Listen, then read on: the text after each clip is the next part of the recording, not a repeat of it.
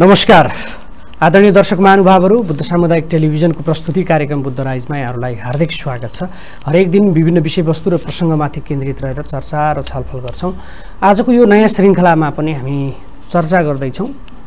आजभोलि सर्वाधिक चर्चा र चासोको विषय बनेको डाक्टर गोविन्द केसी र केसीले सुरु गरेको अनसन र उनले उठाएका माग र मुद्दाका सन्दर्भमा विभिन्न खालका टीका टिप्पणीहरू आइरहेका छन्। पक्ष र विपक्षमा बहसहरू भएका छन्। सामाजिक सञ्जालहरूमा पनि डाक्टर केसीकै चर्चा छ। आज यही विषयलाई केन्द्रित पारेर आज हामी कुराकानी गर्दैछौँ। यो विषयमा कुराकानी गर्नका लागि आज हाम्रो स्टुडियोमा हुनुहुन्छ यस क्षेत्रका चर्चित लेखक र विश्लेषक ऋषि आजाद। सबैभन्दा पहिला आजका अतिथिज्यूलाई स्वागत छ। आरामै हुनुहुन्छ? हजुर, आरामै छु। डाक्टर गोविन्द केसीले जुन अनसन सुरु गर्नुभयो यसपटक, मलाई लाग्छ आज 21औं दिनमा उहाँको अनसन, हिजो 20औं दिनमा उहाँलाई चाहिँ कर्णालीबाट काठमाडौँ ल्याइएको छ। अब अहिले केसीको जीवन रक्षा र उनले उठाएका मागका सन्दर्भमा चाहिँ निकै तलसम्म गहिराइसम्म छलफल चर्चा टीका टिप्पणी हुन थालेका छन्। डाक्टर केसीले उठाएका मागहरू खास गरी जनतासँग जोडेर हेर्दाखेरि चाहिँ कस्ता छन्? वास्तवमा केसी एउटा निस्वार्थी त्यागी नेता व्यक्ति हुन्। उनले जुन मागहरू चाहिँ उठाएका छन् ती वास्तवमा भन्यो भने जनस्वास्थ्यसँग सम्बन्धित मागहरू हुन्। जनस्वास्थ्यसँग सम्बन्धित मागहरू उठाएको व्यक्तिलाई जबरजस्ती काङ्ग्रेसी कित्तामा धकेलेर सत्ताले यो काङ्ग्रेसको चाहिँ माग हो र हामी एमालेहरूले मान्नु हुँदैन भनेर समाजलाई जुन खण्डित गरिरहेछ, त्यो खण्डित गरिरहेको समाज खण्डित अवस्थामा गएको जस्तो मैले देखिनँ। किनकि नेपालमा मलाई लाग्छ अहिले 75% चाहिने व्यक्तिहरूले अहिले डाक्टर केसीको पक्षमा चाहिने वकालत गरिरहेका छन्। त्यो एमाले भित्रै थुप्रै बुद्धिजीवीहरू र कार्यकर्ताहरूले जनस्वास्थ्यको पक्षमा वकालत गरिरहेका छन् र जनस्वास्थ्य चाहिँ मा प्रभाव पार्ने खालका जुन स्वास्थ्य क्षेत्रमा देखिएका विकृतिहरूको विरुद्ध नै चाहिँ बोलिरहेका छन्। यसर्थ पनि लाग्छ मलाई डाक्टर केसीका मुद्दाहरू जनस्वास्थ्यसँग सम्बन्धित भएको हुनाले उनी लोकप्रिय हुँदै गएका छन् र त्यो लोकप्रियताको कारण उनी स्थापित पनि भएका छन्। अब डाक्टर केसीले पटक हिजो काङ्ग्रेसको पालामा पनि अथवा अरू प्रधानमन्त्री हुँदा पनि यो अनसनको क्रमलाई चाहिँ श्रृङ्खलालाई जारी राखे। विभिन्न बहानामा चाहिँ उनीसँग एउटा सम्झौता हुने र टुङ्गिने गरेको थियो। डाक्टर केसीले उठाएका मागहरू पुरा गर्ने हो भनेदेखि त्यसको असर कसलाई पर्छ र किन गरिँदैन? उनका माग पुरा गर्नेतर्फ चाहिँ कुनै पनि सरकार अहिलेसम्म नलाग्नुको पछाडिको कारण के हुन सक्छ? यो एउटा गम्भीर गहिरो कुरा गर्नुभयो। वास्तवमा यति गहिरो कुरा छ कि जुन मुलुकमा स्वयं सभासदहरूले, नेताहरूले, मन्त्रीहरूले स्वास्थ्य शिक्षामा लगानी गर्छन् त्यसमा चाहिँ त्यसले चाहिँ एउटा द्वन्द्व पैदा गर्दो रहेछ। के हो भने नेपालमा जुन अहिले मेडिकलहरूमा मन्त्रीहरू र सभासदहरूले लगानी गरिरहेका छन्, एउटा समूहले लगानी गरिरहेको छ, त्यो समूहले नीतिमै प्रभाव पारिरहेका छ। यदि आफूले लगानी गरेको क्षेत्रमा आफू अनुकूल नीति हुन सकेन भने त्यो लगानी खेर जाने भएको हुनाले सकेसम्म नीतिमै प्रभाव पार्ने गरी आफू अनुकूल नीति बनाउन खोज्छन् र डाक्टर केसीका विचारहरू र मागहरूले त्यस्तो खालको नीतिको चाहिँ अपेक्षा गरेको छैन। नीति सिधै उनको भनाइ के छ भने गरिबका छोराछोरीहरूले सस्तो र सुलभमा चाहिँ डाक्टर बन्न पाउनुपर्छ। यो त असाध्यै राम्रो चाहिँ कुरा हो र एउटा सार्वभौम कुरा पनि हो। समाजवाद उन्मुख संविधानमा ती कुराहरू उल्लेख पनि छ। अहिले हामी समाजवाद उन्मुख संविधानको बाटो र माथिमा आएको प्रतिवेदनको बाटोमा मात्रै हिँड्यौँ भने हामीलाई स्वास्थ्य क्षेत्रमा अगाडि बढ्नको लागि र समाजवादमा जानको लागि त कुनै अप्ठ्यारो छैन। यस्तो समाजवादी कार्यक्रमलाई निस्तेज पार्न र व्यक्तिहरूको लगानीलाई, सभासद र मन्त्रीहरूको लगानीलाई सुरक्षित गर्नको निम्ति नीतिमै रहेर नीतिमै बदल्न नदिएर यत्रो खालको जुन प्रोपागेन्डा मचाइएको छ, यसले गर्दा यो सम्झौता हुन नसकेको, बारम्बार सम्झौता हुन नसकेको यसको एउटा उदाहरण छ Manmohan medical college. Manmohan medical कलेजमा भन्नुहुन्छ भने नेकपा एमालेका करिब 2400 जना जतिको सेयर छ। त्यो केन्द्रीय कमिटीदेखि त्यहाँ मन्त्रीमण्डलदेखि केन्द्रीय कमिटीदेखि तपाईँको कार्यकर्ता स्तरसम्म काठमाडौँको आसपासको कार्यकर्ता स्तरसम्म शक्तिशाली कार्यकर्ताहरूको छ स्तरसम्मका चाहिँ नि एउटा समूह छ। त्यो 2400 जनाको समूहले जुन चाहिँ नि स्थापित गर्यो त्यो मेडिकल कलेज, त्यो मेडिकल कलेज चाहिँ नि यदि मेडिकल कलेजको रूपमा स्थापित हुन सकेन भने आफ्नो लगानी खेर जान्छ। त्यसै भएर एउटा पार्टीले त्यस कुरालाई पार्टीकरण गरेर मेचीदेखि महाकालीसम्म मुस्ताङदेखि मोर्चाबारसम्मका एमालेका 4 लाख सङ्गठित सदस्यहरूले चाहिँ औठा छाप लगाइदिनु पर्ने र प्रधानमन्त्री र मन्त्रीमण्डल पनि ती 2400 ग्याङको चाहिँ पछाडि बोलिदिनु पर्ने जुन स्थिति आयो नि त्यसले नीतिमा असर गर्यो, गोविन्द केसीका मागहरूमा असर गर्यो, देशमा चाहिँ अराजकता निम्तायो। आज चाहिँ एउटा अनसनमा बसेको गान्धीवादी नेतालाई तपाईँको चाहिँ नेताको आसपास के भित्रै चाहिँ गोली चल्यो, हानाहान भयो, मान्छे 2 दर्जन जति मान्छेहरू घाइते भए। यो अवस्था जुन आएको यो सब कुरो के हो भने नीतिमा प्रभाव पार्ने गरी नेताले गरेका क्रियाकलाप हुन्। यसैले नेता स्वार्थी हुनु हुँदैन। गोविन्द केसी जस्तै फकीर गान्धीवादी भइदिने हो भने, त्यस्तो नेता भइदिने हो भने वास्तवमा नेताहरूले सही ट्र्याकमा लैजान सक्थे। नेपालमा त्यो भएन।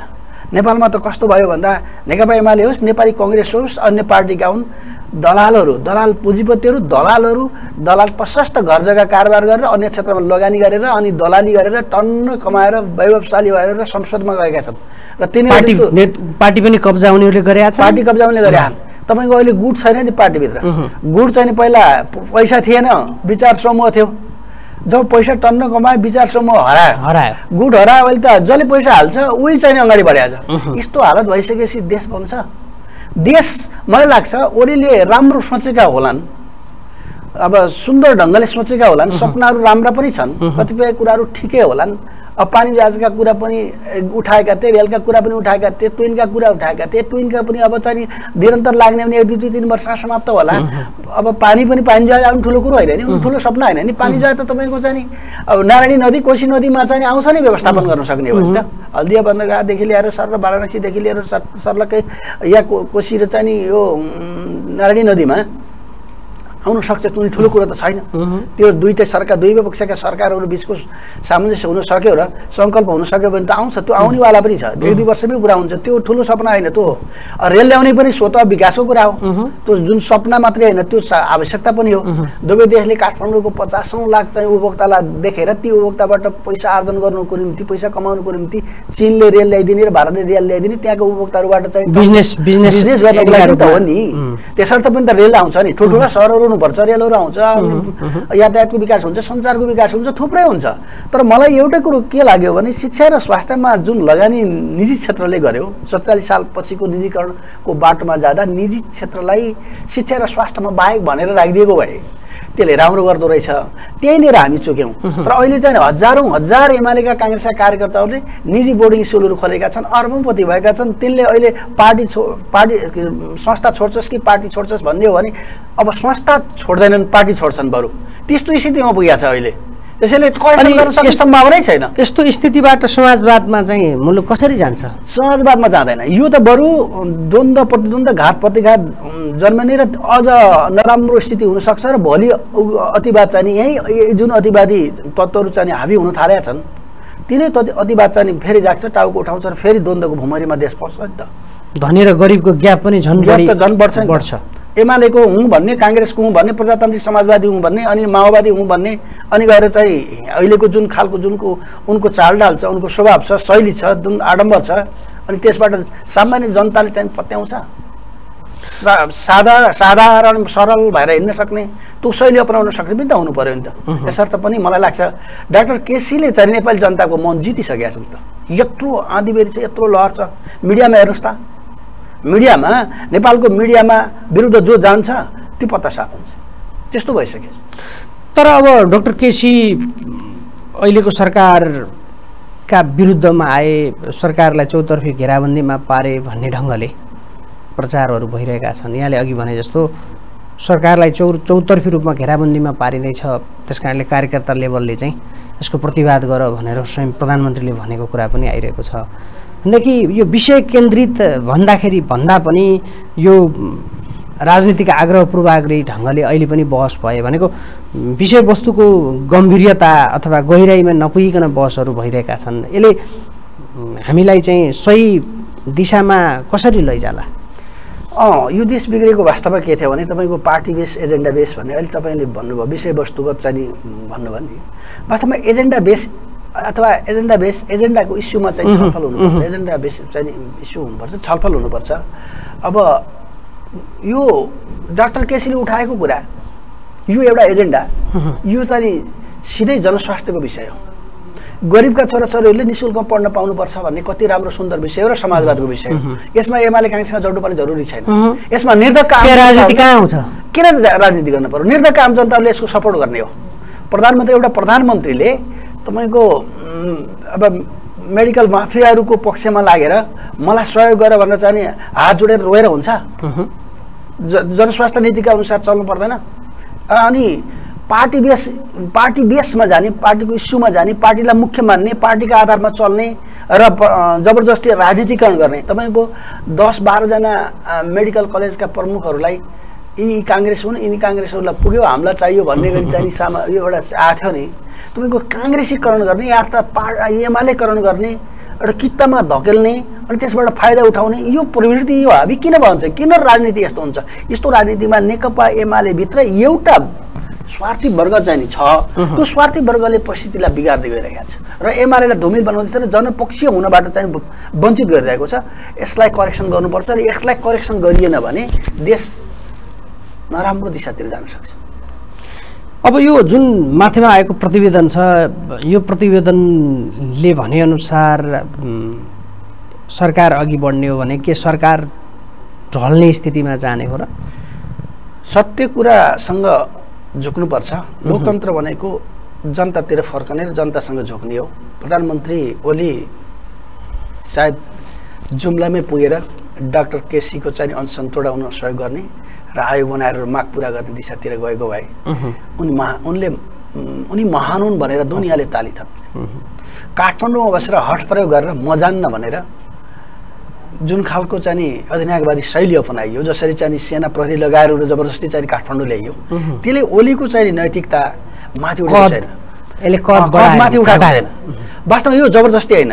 लोकतन्त्र भनेको त जनतातिर फर्कने, जनताको अभिमत लिने, जनताबाट सरकारमा जाने, जनतातिर फर्केर उनीहरूलाई नमस्कार गर्ने, उनीहरूलाई ढोग्ने, उनीहरूका मागहरू सुन्ने, उनीहरूबाटै अगाडि बढ्ने हो। तर हामी कहाँ नेताहरूको प्रवृत्ति अझै पनि हामी माथि जनता तल जुन हिजो थियो जनताहरूलाई रैती सम्झने, शासक सम्झने अहिले पनि छ। अहिले छ। त्यो त भर्टिकल कल्चर हो। भर्टिकल कल्चर हो। तलदेखि तलमाथि जुन भन्छ नि त्यो भर्टिकल कल्चर हो। नेपालमा सामन्तवादी समाज हो, अहिले पनि सामन्तवादी समाजको प्रभाव छ। भर्टिकल कल्चर छ, तलमाथि भन्ने स्वभाव छ। त्यो स्वभाव चाहिँ छोडेर र होरिजेन्टल खालको स्वभाव चाहिँ ग्रहण गर्नुपर्छ। अर्थात् हामी समतलीय स्वभाव, हामी सब बराबर हौँ भन्ने र जनतातिर नारायण लोकतान्त्रिक गणतन्त्र भनेर भएन। व्यवहार आएन। व्यवहारमा चाहिँ सङ्घीय लोकतान्त्रिक गणतन्त्र त वास्तवमा चाहिँ होरिजेन्टल हो, यो भर्टिकल टाइपको होइन। अहिले हेर्नुहोस् न, एउटा गाउँपालिका नगरपालिकाको प्रमुख, एउटा र प्रदेश प्रमुख र चाहिँ प्रधानमन्त्री त्यति धेरै तलमाथि बनाएको छैन। सबै स्वायत्त छन्, सबै स्वतन्त्र छन्, सबै समान छन्। त्यस्तो खालले चाहिँ नयाँ खालको चाहिँ जुन संविधान बनाएको छ नि त्यो होरिजेन्टल हो। शक्तिशाली छन्, स्वायत्त छन् नि, माथिबाट तल निर्देशन दिने होइन। अब आदेश निर्देशनका जमानै हटे, सहकार्यको जमाना आयो। अहिले गाउँ नगर अनि प्रदेश अनि केन्द्र सहकार्य गर्दैछन्। हिजो निर्देशित थिए विकास समिति भनेर माथिबाट निर्देशन गर्ने, अनि विकास माथिबाट जे निर्देशन आयो त्यसलाई गर्थे। जिल्ला विकास समिति, गाउँ विकास समिति भन्थे। अहिले त स्वायत्त प्रकृतिका अधिकार सहित सरकार, तपाईँको कार्यपालिका, व्यवस्थापिका, न्यायपालिका सहितको स्थापित सरकार भइसकेको छ। यो परिस्थिति बदलिएको छ। तर हाम्रो नेताहरूमा जुन भर्टिकल कल्चर छ, तलदेखि माथिसम्म निर्देशन मान्ने, व्यवहारिक कार्यान्वयनमा चाहिँ अझै समस्या देखियो। धेरै लामो समय लाग्छ। अब एउटा कुरा चाहिँ ऋषि सर जस्तो एकजना मन्त्रीले भन्दै हुनुहुन्थ्यो एउटा टेलिभिजनमा, सायद कानुन मन्त्री शेरबहादुर तामाङ जस्तो लाग्छ। उहाँले के भन्नुभयो भने अहिलेको सरकार 2/3 करिब नजिकको अत्याधिक बहुमतको सरकार हो, जनताबाट निर्वाचित सरकार हो, जनताको मत पाएको सरकार हो। त्यसकारणले त्यो सरकारले गरेका निर्णयहरू कोही मान्छे मेरो माग पुरा गर्ने भए गर, नभएदेखि म त्रिशूलीमा हाम फाल्छु भनेर नागढुङ्गाको भिरमा उभिएर त्यो 2/3 सरकारले गरेका निर्णय परिवर्तन गर्न सक्दैन भनेर उहाँले एउटा तर्क गर्नुभएको थियो। यो तर्क कतिपय हिसाबले ठिकै पनि होला। मलाई त्यो तर्क ठिकै होला त भन्नुभयो, मलाई त्यो लाग्दैन। स्थिर सरकार हुनुपर्छ भनेर नेपाली जनताले यो तर्क चाहिँ गोविन्द केसीसँग जोड्न खोजेको। नेपाली जनताले स्थिर सरकार चाहियो भनेर धेरै लामो समयपछि अभिमध्येर स्थिर सरकार बनाइदिए र 2/3 बहुमतको सरकार भएको छ। 2/3 बहुमतको सरकार भन्नुको अर्थ हो शान्ति सुरक्षालाई व्यवस्थित गर्नु हो, समृद्धि हासिल गर्नको निम्ति सुविधा हुनु हो। तर आतंक मचाउनुको निम्ति, जनतालाई चाहिँ नि हतोत्साही बनाउनुको निम्ति त होइन नि। एउटा चाहिँ गान्धीवादी चाहिँ व्यक्ति जो सत्याग्रह गरिरहेको छ त्यसलाई जबरजस्ती सेना प्रहरी लगाएर र कोक्री ठाक लगाएर चाहिँ काठमाडौँ ल्याउनु पर्नको लागि त स्थिर सरकार चाहिएको त होइन नि। उसलाई उसका माग पुरा गर्न, जनस्वास्थ्य नीतिलाई प्रत्याभूति गर्न अनि चाहिँ नेपाली जनतालाई सोझा सिधा चाहिँ सरल र गरिब विपन्न सर्वहारालाई चाहिँ सस्तो र सुलभमा पढाउन र उपचार गर्न पाउनुपर्ने जनस्वास्थ्य नीतिको वकालत गरेको व्यक्तिलाई सम्मान गर्नुपर्ने हो नि। स्थिर सरकारको अर्थ त त्यो हो। स्थिर सरकार शान्ति सुरक्षाको निम्ति हो। तर स्थिर सरकार भनेको जबरजस्ती अहंकार देखाउनुको लागि स्थिर सरकार भनेको अब हामीलाई कसैले केही गर्न सक्दैन, हामी जे बोल्यौँ त्यही कानुन हो त त्यो होइन नि। जे बोल्यौँ अब हाम्रो त्यही निर्णय हो। त्यो त हुँदैन, त्यो त अहंकार भइहाल्यो नि त। अहंकारबाट देश मुलुक समाप्त हुन्छ। यस्तो बाटो चाहिँ हिँड्नु हुँदैन। बहुमत भनेको शान्ति सुरक्षाको प्रत्याभूतिको निम्ति हो, स्थिरताको प्रत्याभूतिको निम्ति हो, समृद्धिको प्रत्याभूतिको निम्ति हो, जनस्वास्थ्य नीतिको प्रत्याभूतिको निम्ति हो, शिक्षामा चाहिँ आम जनताको पहुँच हुन सकोस् भन्नको निम्ति हो, अनि समाजवादी सरकार बनाउनको निम्ति हो, जनताप्रति जिम्मेवार जवाबदेही बन्नको निम्ति। अनि त्यस्तो सरकार भन्ने कुरा पो ठुलो स्थिर सरकार हो। अनि स्थिर सरकार भयो 2/3 भयो भन्दैमा घमण्ड देखाउनुहुन्छ, अहंकार देखाउनु। तर हामी कहाँका मन्त्रीज्यूहरूको भनाइ त हामी 2/3 ल्याएको सरकार, हामी स्थिर सरकार, हामीले चाहिँ जब प्रतिपक्षीले भनेको जे भन्नु त्यही पास गरिदिने, एउटा चाहिँ नि डाक्टरले जे भन्नु त्यही पास गरिदिने, त्यो कसरी हुन सक्छ? वास्तवमा के छ भने मन्त्री परिषदले सम्बोधन गर्न सक्यो, संसदले सम्बोधन गर्न सक्यो, त्यहाँ विधेयक प्रस्तुत भयो, त्यो सम्बोधन भयो, त्यहाँबाट भयो भने त बाहिरबाट बोल्नुपर्ने आवश्यकता छैन, हामी बोल्दैनथ्यौँ। तर त्यहाँबाटै हुँदैन, जनताको एजेन्डा त्यहाँ पुग्दैनन्। जनताका एजेन्डाहरू त्यहाँ चाहिँ विधेयक बनेर चाहिँ प्रस्तुत हुँदैनन् भने बाहिरबाट बोल्नु परेन, जनता बोल्नु परेन, जनताको पक्षमा लागेर बसेका चाहिँ केसी जस्ता व्यक्तिहरू बोल्नु परेन। अनि बोल्नु परेन जब सडकबाट चाहिँ, जब संसदबाट मन्त्रीमण्डलबाट जनपक्षीय कामहरू हुँदैनन् त्यसपछि सडक त चाहिँ जागिहाल्छ, प्रतिपक्ष त जागिहाल्छ नि। प्रतिपक्षको काम भनेको त जनताको पक्षमा काम गर्नु अनि सरकारलाई खबरदारी गर्नु, विकास निर्माण समृद्धि लगायतमा साथ दिनु। अब अन्त्यमा यो डाक्टर केसीले उठाएका माग र सरकारको एउटा हट, एक हिसाबको बाल हटै छ, यो कार्यान्वयन गरियो भने हामी असफल भइयो, अथवा डाक्टर केसीले ल्याएको माथिमा आएको प्रतिवेदनलाई विधेयकका रूपमा संसदमा लैयो भने हामी फेल भइयो भन्ने जुन ढङ्गको एउटा दोहोरो हट छ, यसको समस्याको समाधान के हो? वास्तवमा यो हट लोकतन्त्रको विशेषता होइन। प्रधानमन्त्रीमा मन्त्रीहरूमा हट हुनु हुँदैन। हट भनेको त तानाशाहहरूमा हुने कुरा हो। तानाशाहहरू अधिनायकवादीहरूले हट राख्छन्। एउटा गोविन्द केसी जस्तो जनताको प्यारो चाहिँ डाक्टरसँग हट राख्नुपर्ने जुनै जरुरी छैन। उसलाई त सम्मान गर्नुपर्ने हो। सकेसम्म मैले भने ओली चाहिँ जुम्लामै पुगेर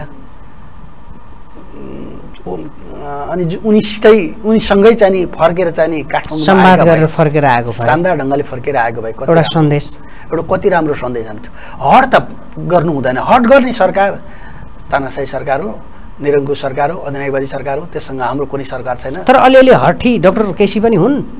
डाक्टर केसी हठी हुन् किनभने उनले आफूलाई हठी हुन्। जो माग राख्छ नि त्यो त हठी त हुनैपर्छ नि। माग राख्ने हठी हुनुपर्छ। सरकार माग राख्नेसँग हट प्रयोग गर्ने हो, सरकारले हट चाहिँ देखाउने होइन। माग राख्ने त मेरा माग यिनी पुरा गर्नै पर्छ भनेर सत्याग्रह भनेकै त्यो हट हो नि। सत्यप्रतिको आग्रह हो। सत्यप्रतिको आग्रह भनेको त हटबाट हुन्छ। यो सत्य कुरा हो, यो सत्य तैँले पालन गर्नै पर्छ भनेर हट राख्नु त पर्यो नि। हट बिना त्यत्तिकै छोडेर हट बिना चाहिँ निस्कियो भने जनताले त पतङ्गो रहेछ भनिहाल्छ नि त। हामी कहाँ धेरै खालका परिवर्तनका लागि ठुला आन्दोलन भए, सयौँ हजारौँ मान्छेहरू मृत्युवरण गरे होइन, अङ्गभङ्ग भए, ठुलो भौतिक क्षति पनि भयो होइन। तर ती परिवर्तनहरू एउटा सामान्य एउटा व्यक्तिको सत्याग्रह आन्दोलनले पनि पुरा हुँदो रहेछ होइन? ठुलो कुरा हो, सरकारको ध्यान आकर्षण गराउन सक्दो रहेछ। ठुलो कुरा हो। भारतमा चाहिँ सत्याग्रहबाट चाहिँ अङ्ग्रेज शासन चाहिँ ढलेको छ। महात्मा गान्धीको सत्याग्रहले अङ्ग्रेज चाहिँ त्यत्रो साम्राज्यवादी चाहिँ विश्वमै शक्तिशाली कहिले पनि चाहिँ डुब्दैन भने त्यत्रो शक्तिशाली साम्राज्य भारतीय त्यत्रो विशाल भूमिबाट चाहिँ लखेटिएको छ। सत्याग्रह सानोतिनो कुरा होइन, अहिंसात्मक आन्दोलन सानोतिनो कुरा होइन। त्यसैले सत्याग्रह र अहिंसामा बल हुन्छ, तागत हुन्छ। त्यही बल र तागतले सरकारलाई कमजोर बनाउँछ, सत्याग्रहलाई अगाडि चम्काउँछ। अहिले मलाई लाग्छ नेपालमा मात्रै हो र हिजो चाहिँ भारतीय एउटा पत्रिकाले लेखिसकेको छ चाहिँ अहिंसाका पुजारी गान्धीवादी नेता चाहिँ डाक्टर केसी भनेर भारतमा प्रशंसा भइसकेको छ।